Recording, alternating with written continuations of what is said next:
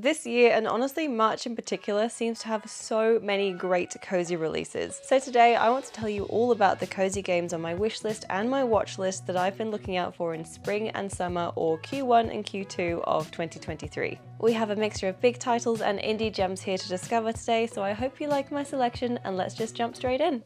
I'm going in order of release date, and this first one is a biggie. This one comes as a prequel to the much-loved Bayonetta series. Now, I wouldn't class Bayonetta 1, 2, or 3 as cozy games at all. They are action games about a super sexy witch who uses her hair for magic and clothing, and apparently not both at the same time. Now, that's not a complaint, that's just an observation. I can't believe Nintendo bought this franchise when they are such a predominantly kid-friendly company, but seeing as they are usually so kid-friendly, it does make sense that this origin game is a lot more cozy, and I'm really excited about it.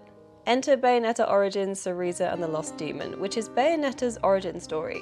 In this game, she's a young witch called Cereza who seeks the power to save her imprisoned mother. To do so, she has to venture deep into a forest ruled by fairies, and this is where she meets the demon cat Tchia. You are then able to control both characters as they explore the forest, solve puzzles, and defeat enemies. Unlike the main series, Cereza doesn't do any of the fighting, instead assisting as Tchia takes on the enemies. However, strategy does seem to be important, so you'll need Cereza to use magic to bind certain enemies so that Tchia can fight more effectively. Honestly, I wasn't sure about this game at first, and I haven't played any of the other Bayonetta series, but the more I found out about it, the more I am actually getting really excited for this game and really excited for its launch on March 17th. This is unfortunately a Nintendo Switch exclusive, and it is going to be at a higher price point, but the good thing is you can actually already get a demo on the Nintendo Switch store online, so at least you can check it out before you commit to spending serious amounts of money.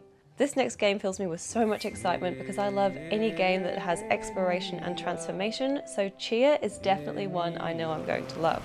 Tchia is inspired by the beautiful island of New Caledonia and features characters that use native languages and also includes some amazing landmarks. But the world in Tchia itself is entirely fictional. Still, it's really lovely to know that this beautiful game is based in reality, and I would not be surprised if there is a spike in tourism because this game just looks gorgeous. The main character Tchia lives on a small island with her father until he is kidnapped by a mysterious stranger and their henchmen made of fabric. Your main goal is to find and bring home your father, but there are also so many side quests and things to explore. I'm unsure how this power is introduced, but Tchia also has a special ability to turn into objects and animals, meaning she can explore as a bird, a fish, a cow, a lantern, a barrel. It honestly feels so fun and creative to be able to think outside the box and honestly become the box if that's what it takes to beat a puzzle. It feels like a more friendly Breath of the Wild where you really should just go to Ganon, but also you've got time to collect hundreds of Korok seeds to exchange for a big golden poop if you want to.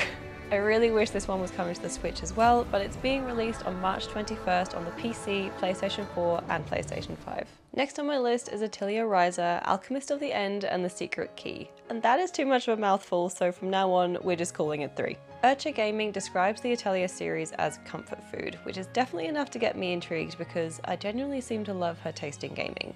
And Atelier Ryza is the first of a huge Atelier series to receive a sequel and now a third entry starring the same person. Something I love about these 3 Atelier Ryza games is that throughout the characters do age and become more adult. It's not something you see every day in games, so it's something that I really wanted to point out because these are very story heavy games. But on that note, I do want to point out that I have never played any of the Atelier series, and it wasn't until Atelier Ryza 3 that I even properly looked into them and therefore got excited about this game. There are over 20 Atelier games out there and I had not bothered to know a thing about them until now. Honestly, the fan base seems to love these games enough for me to give this one a shot, but I'm finding it hard to see exactly what the story about. It seems to be that Ryza notices a new group of islands near her hometown, and once there she finds a large gate. The gate or something within the gate instructs her to reach the code of the universe.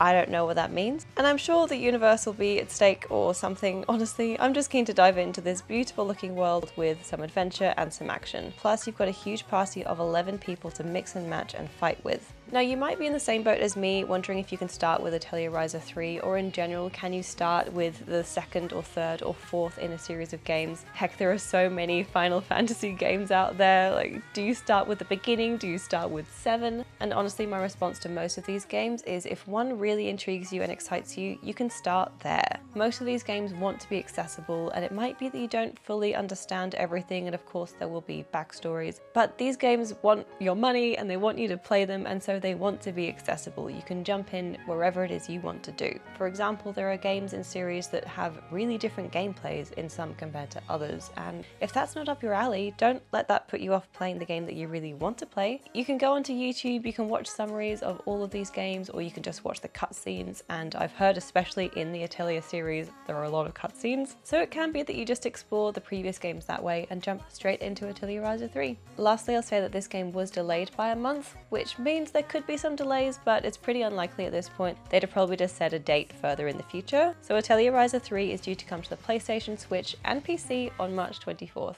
Next up is a beautiful looking indie game called Dreaming Worlds, where you get to play as a really cute red panda.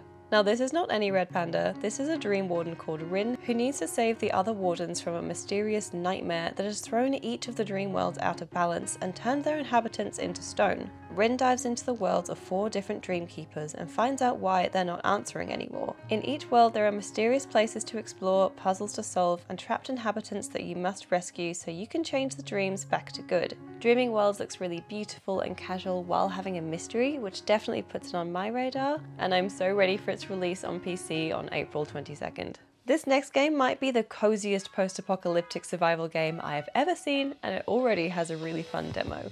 This game is of course I Am Future, which begins with a seagull landing on your time capsule, waking you up on an abandoned rooftop that happens to be pretty well stocked for survival, if you can find the right tools. It definitely isn't all doom and gloom being the last person on Earth, as there is a really fun fishing minigame, salvaging minigames where you take apart old kettles and microwaves and things. Don't ask me why I like that, I just do. And to top it all off, you're accompanied by a talking fridge. At night though, the game takes a turn for the worse, as bugs invade your rooftop, leaving a deadly slime in their midst. If you're clever, you're able to craft items that stop them in their tracks, and I like that this game does actually have punishments, like if the slime gets to your crops, they're infected and you have to start from scratch. The demo definitely isn't perfect, but it does do a great job of showing how potentially amazing this game could be. There is already so much to do on this rooftop, and it makes it clear that there are other areas to explore, heaps of things to craft and do, and I can see myself sinking a lot of time into this game once it's released, which is due to be May 19th exclusively on PC, but I wouldn't be surprised if a few consoles are interested in this one too.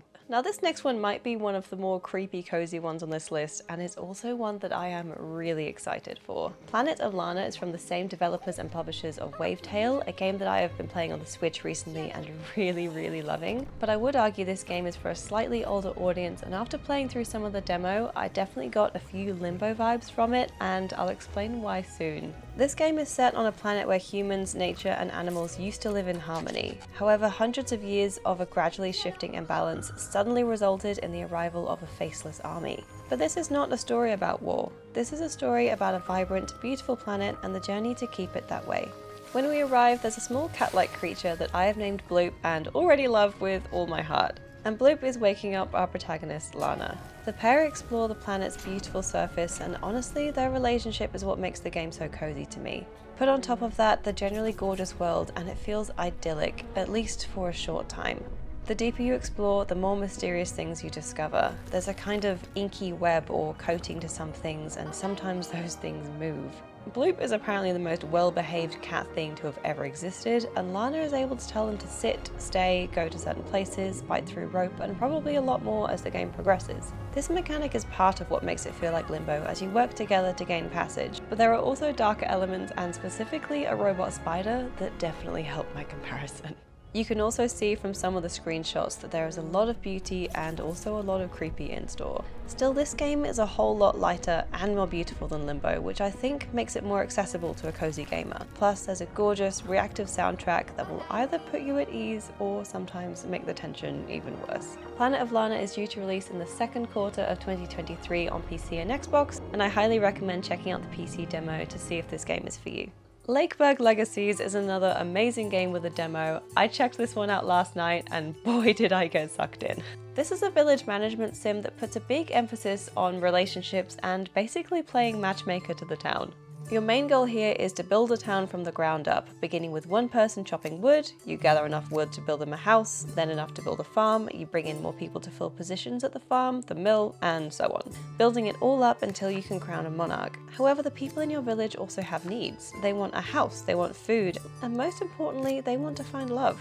This part of the game is really what sets it apart and makes it fun for me, and there are so many things here that work together that make it really interesting. So when it comes time to play matchmaker, you check out various things about each character to see if they're compatible, basically seeing if their likes and dislikes match up. You can also see what the new character's skills are, so that when you're trying to find someone a match, you can also try to fill a role that's needed in your village. When you find a good match for a character, make sure to note all of that match's likes and dislikes, because you need to then help them navigate their first date and arrange their marriage. If you get everything right, then you'll have a thriving village. But also, people are not perfect and they will not always stay loyal. Two of my characters that were working together started having a fling, even though on paper they were not compatible. I ended up giving them different jobs, and I don't know if that stops the fling or anything, but it's those extra interactions and consequences that make the game feel really alive and really fun. It is definitely one on my list for when it comes out in Q2 of this year on PC. My one note from the demo is that I wish as the village grew, I was able to zoom in and zoom out so that I could see everything at once. That would have made management feel a bit more easy, but it's great that you can actually pause the game at any time and you can make the speed faster if you want to. But that is my one note in case anyone from the team happens to watch this video. Now, I've tried to keep this list to all games that have quite solid release dates, but I just have to mention this one because I love a short game and this one looks so beautiful. Way to the Woods does say that it will be releasing in March, but there's no set date, and I know that this game has changed a bit over time, so I won't be mad if this game is delayed at all. To me, it just means that they're taking the time to make a really solid game, so maybe March is what we will say for now. Way to the Woods features a deer and a fawn that are journeying through an abandoned world trying to get home. This is a solo developed game that has transformed quite a bit since it was first announced, so early trailers may not truly show what this game is like. I'm really interested in seeing how the deer's antlers interact with the world, as they seem to have an ability to glow and light things up. I wanted to mention it now as I may not get another chance until it's released, and it's great to get the word out about these beautiful indies and solo developed games like this one. When Way to the Woods is out, it will be released on PC and onto Xbox Game Pass.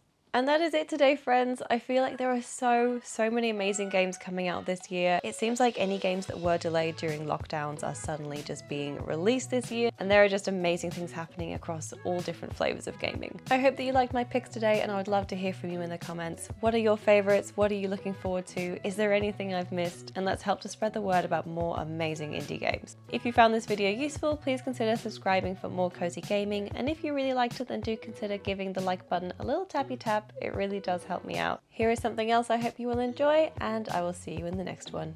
Bye!